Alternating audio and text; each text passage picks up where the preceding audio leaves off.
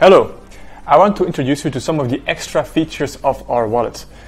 We support the BIP39 standard, which is the standard in the crypto world that many of the other wallets use. You probably are familiar with it. It is known to you as the mnemonic backup. You have 12 to 24 words, and you can actually import those words into the NGRAVE Zero as well, and you will recover all your same accounts as on the other wallet. Secondly, the BIP39 standard also defines an extra security feature that we also implement. It's called the passphrase. I will show to you how it works on the NGRAVE Zero.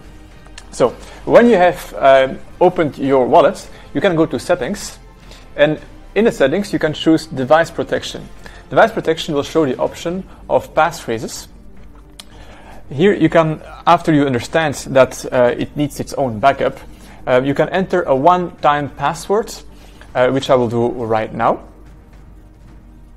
I will just pick a password. Now remember, every password will unlock a whole new set of accounts.